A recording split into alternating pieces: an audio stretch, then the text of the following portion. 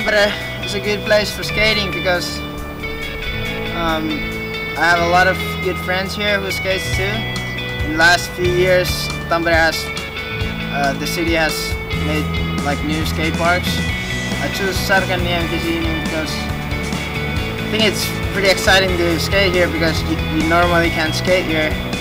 I always wanted to come here and skate the spots which are inside the amusement park.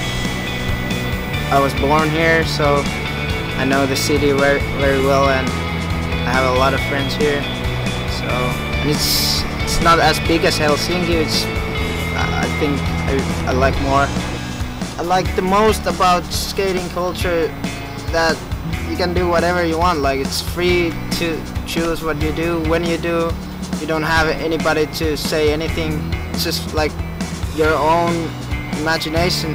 It's just great lifestyle. I think I love it.